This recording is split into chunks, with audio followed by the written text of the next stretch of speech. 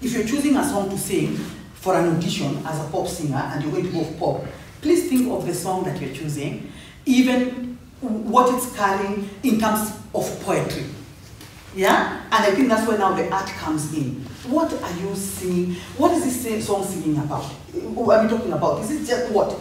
And that in itself will see you being a darling of the most judges or not. Of course, in art singing or in auditions for singers, it depends, of course, what you're auditioning for. Is it an opera production or is it a musical? You know, all these things, yeah? And so obviously your choice of repertoire will also depend on that.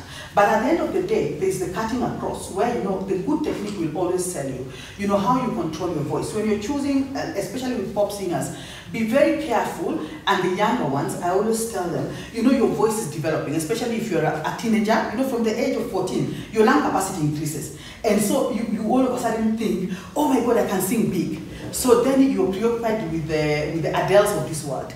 I mean, she's a beautiful writer and also singer herself. But there are some things you have to research about some of these popular singers and how even they do their style. Is that style they're using very healthy? Have you ever researched on some of those and realized that they have problems, vocal problems? Have you ever done? There was a feature some time ago that was going on about mute singers. Did anyone see that feature? Yeah. What did it say? One of the people they mentioned was Adele, because of her losing her voice, because of the way she sings. Exactly. And what is that way that makes mute singing? It just means that you lose your voice all the time. Yeah, after you finish entertaining and people are paying millions of dollars, your voice, your main instrument is lost. Is it worth it? Yeah, and I remember when Adele first hit, I was teaching a girl, that was the first album I had, was Adele 19. How old is she now? That I was teaching someone with that album. And I remember now Adele had just hit. And now I told this student of mine, hey, let me just be honest, the way I'm hearing this thing going on, I'm not a professor or a prophet of doom. But this singer, at how old is she? She's 19. Okay, they need to be very careful with how they're using their voice.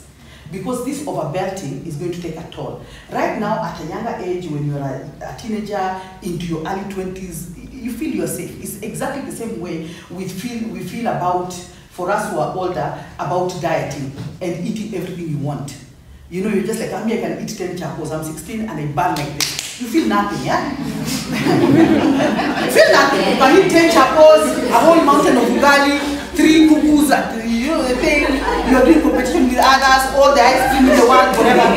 Hey, lo and behold, the years of youth are now bad. Ask Adele. She might give you a story about that.